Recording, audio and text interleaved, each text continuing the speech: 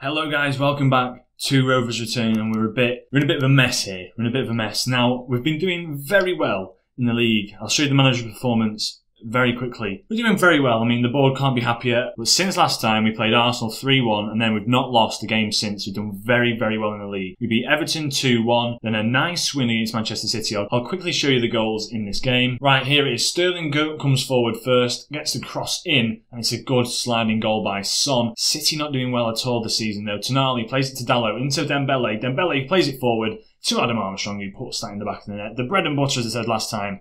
And then he puts in the penalty in the 55th minute, which secures us the win. And we just did very well against Manchester City. Then a 1-1 draw with Newcastle. Decent. I mean, 94th minute equaliser by Newcastle. Unfortunate for us there. Then an advancement through from the quarterfinals to the semi-finals. Souček and Pequeno Margot getting us the goal in that game, was Salamanca. His actual name is Salamanca, by the way, like Ronaldo Salamanca, but I've already got Ronaldo. Then Penaranda gets us an equalising goal against Aston Villa, a decent win there, then a 3-1 thrashing against Brighton. I'll quickly show you those goals as well. Here we are, so we play the ball forward, Margot picks it up, and then he's through on goal, puts it underneath the keeper, great goal by him, celebration there. Then Weghorst scores a penalty for Brighton, poor by us to give away, and Alaza plays the ball in, falls to Margot. Oh no, it fell to Adam Armstrong, sorry, then Hlozek slots that in the bottom corner, following it up beautifully. Then a beautiful ball over the top. Adam Armstrong finishes with a chip. As we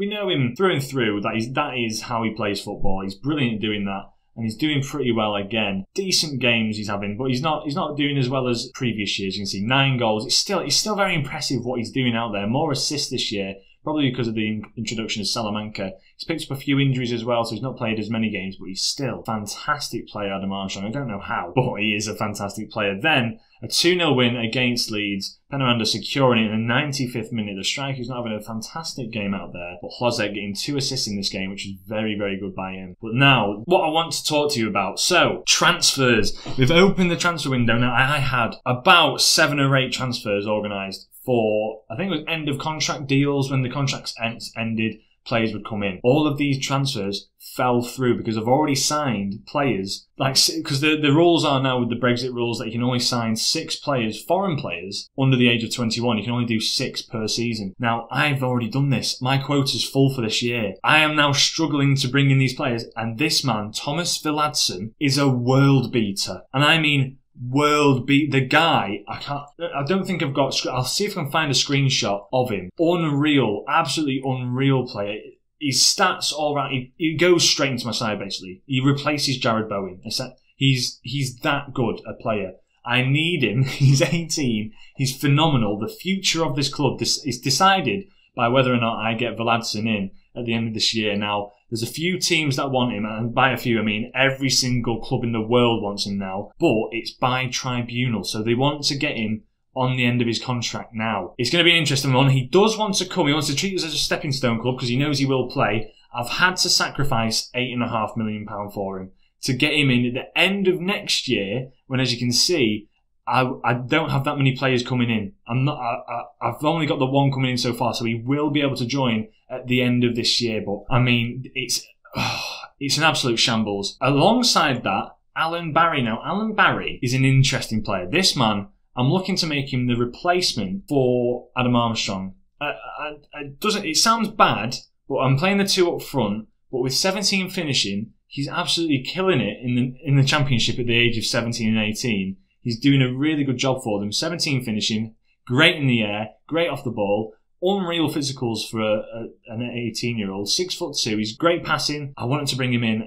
I'm trying to bring him in. He's going to cost us around about 25 million, but look at them stats and the way he plays as well. He's going to be one of the future stars of the club. I'm trying to bring him in as well. But yeah, it's an absolute shambles what I've done here. As you can see, the other players down here, they're all cancelled. These 3 have been cancelled. Thomas Olsen, another decent player. I mean, Nico De Vrij, very good player. I probably have to scout him. It's just, I'm really upset with myself that I've managed to do this. But today, we carry on. We go forward.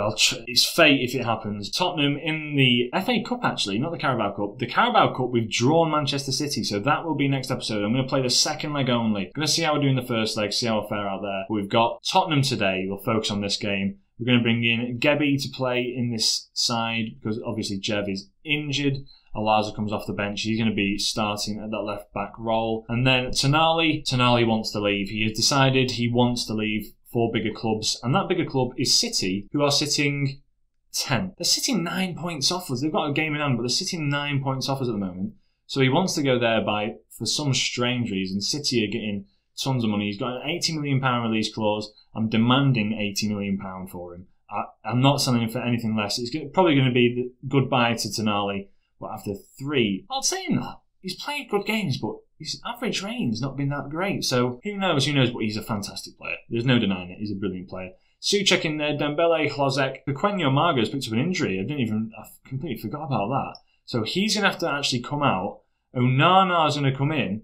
And in fact, we're in a bit of trouble here because Penaranda doesn't have a work permit. I've not applied for his work permit, so he can't come in to replace him. So now we are struggling. Right, hold on. I'm going to have to bring 2 players in from the development centre. Now, this is a bit embarrassing, actually, because now we're going to have to play a different style of play. Onana can go a bit further advanced. I trust him to get out there and play a bit more advanced. We're going to play balanced against Tottenham away from home because we are playing this deeper formation, as they always say.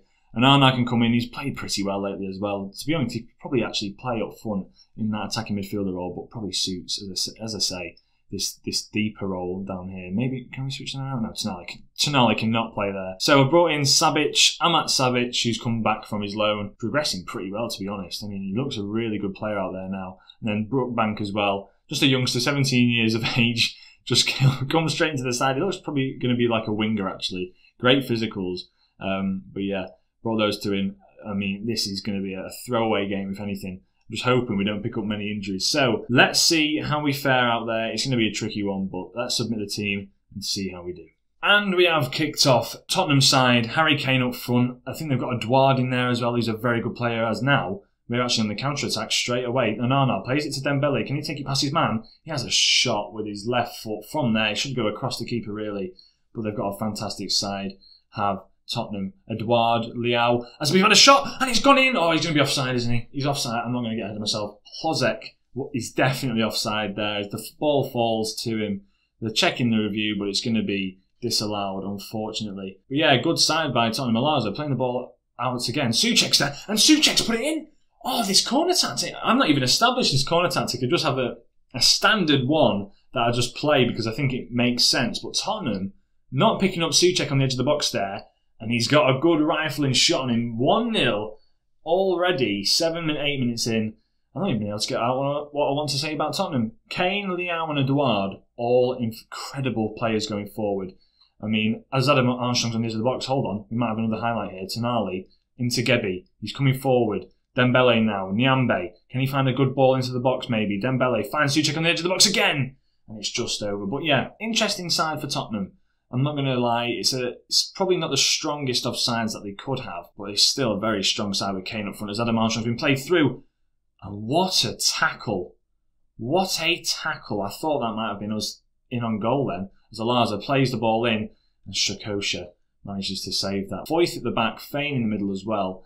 I think they're relying mainly on this front 3 that they've got. Herrera on the right-hand side, Alaza gets a foot in, but he's left him, and now it falls to Brahim Diaz, Rafael Leao with a beautiful drop, like chested pass, I think that was, down to him. He puts it in the back of the net. A poor goal to concede after we've been so dominant in the first few minutes.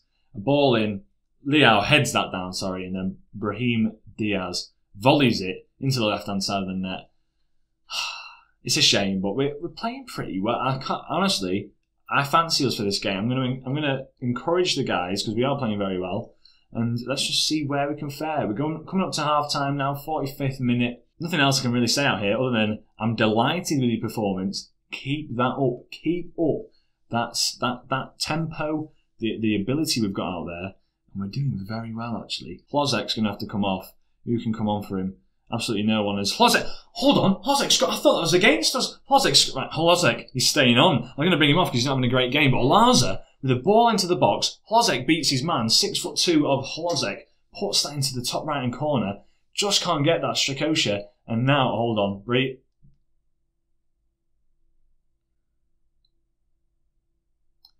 They're checking for a penalty here, and Michael Oliver is given a penalty. Now, Larsson has saved the penalty against City. Can he save one against Kane? He can't. It's 2-2 now. As I was just getting a bit ahead of myself there, I thought we might have actually had a decent opportunity. But I am going to have to bring off Flozek, I think. He's looking pretty worse for wear out there. We've only got wing-backs. We've got nothing else out there. We're going to bring Dallo on to play at left wing. I mean, there's nothing else I can do. Dembele as well, I'm going to have to bring off. Let's bring Ortiz in and see what he can do out there. Now, Edouard's there. Edouard follows it up again. Oh, get rid, lads. What was that? That was a poor goal to concede. Sessegnon plays the ball in. Niambe's there.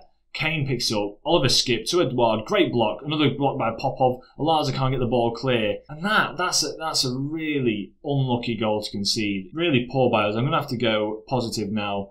Let's fire up the lads. Try and get something from the last minutes of this game. But we've got players playing our position. We've got Ortiz playing right wing, who's a defensive midfielder. Gebby now on the ball. Plays it out wide to Ortiz. Plays it in now. The magician. Can he do anything? Can he... Oh, Ortiz, you tease. Nearly puts that in the top left-hand corner. Come on, lads. Last few minutes now. Dig deep. Can we get anything from this game? But it's going to end 3-2 to Spurs. That was unlucky. Despite the result, I'm happy with that. That was a fantastic game for us. And conceded some absolute rubbish goals. Really poor play by us to really concede them. But at the end of the day, it is what it is. Tottenham are a great side. To fend against them like that, I'm happy to do so. We are out of the FA Cup in the third round, though, which gives us a bit of leeway to focus on the Carabao Cup game, which, in fact, that's a good point. A lot of injuries for that, which is the next game coming up. But we can also focus on the league. That's the main thing. Trying to get those points in the league to try and finish in the top 7, preferably the top 6 now, because we need European football, which might, in essence, if Tonali does stay, keep him at the club. An episode full of drama, this one. An absolutely dramatic episode. The transfers, I mean, on the screen now. How stupid of me to not get this man in. This man is going to be special, genuinely. Like, he is unreal. Star player, I've promised it him. You'll have to see next time whether or not he joins. If not, absolute calamity for us. But yeah, hope you did enjoy. If you did, leave a like on the video, subscribe if you are new, and I'll catch you in the next episode. Ciao.